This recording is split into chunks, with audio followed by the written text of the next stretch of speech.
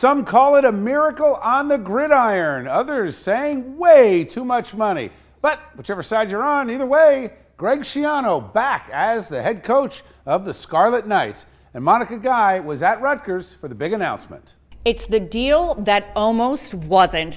Negotiations between Rutgers University and Greg Schiano broke down after 3 weeks of talks, only to be revived by a group of fans and boosters. And one of his biggest supporters was former player Eric LeGrand. After my injury, seeing how he was stuck by my side and had my back and my family's back, it makes you want to go to battle with him any day of the week. And to have him back home here in New Jersey, it's pretty cool.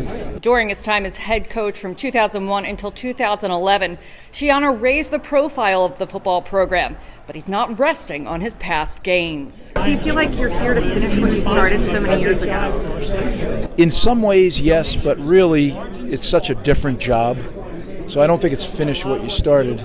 It's restart. The restart made possible by an 8-year deal for $32 million. That includes perks like a country club membership and use of a private jet for recruiting trips if private funding is available. Rutgers will also build a new football facility comparable to other Big Ten university programs.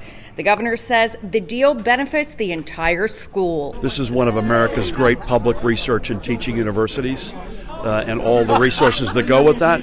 This is also a Big Ten athletic program, and all the resources that are required for that. Now that the ink's dry, athletic director Pat Hobbs says it's time to get to work. We've got a short window here for recruiting.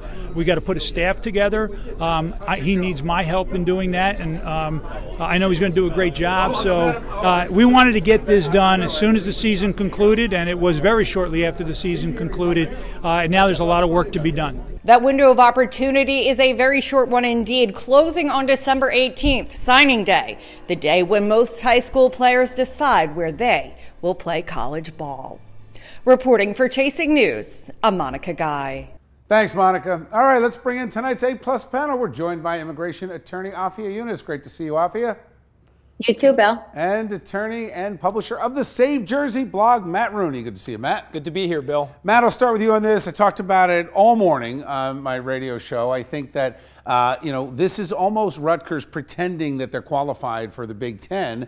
And I can't believe such a generous guarantee for now the highest paid state worker in New Jersey. You were on fire this morning. I almost drove off the road. And I pretty much agree with you, Bill. I mean, look, just like companies need to pay a lot of money for CEOs to attract talent, sometimes colleges need to do the same. But what's so offensive about this is that Rutgers is a public institution. They're taking my money, your money, to pay for all of this. I mean, you got Rutgers, a $4.3 billion budget, nearly $1 billion coming from the New Jersey taxpayers. This guy gets an 8-year guarantee, no matter how he does, of $25 million. And beyond that, the private jet, the golf course, the clothing allowance, it just goes on and on. And I may have argued a 68-67 record last time around at Rutgers.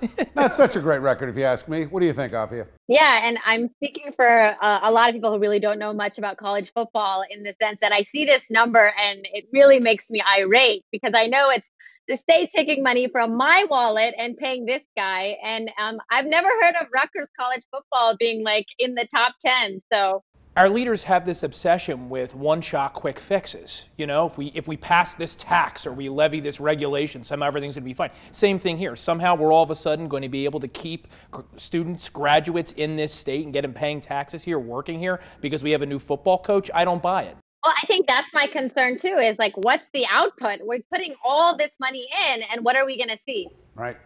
Thanks, guys.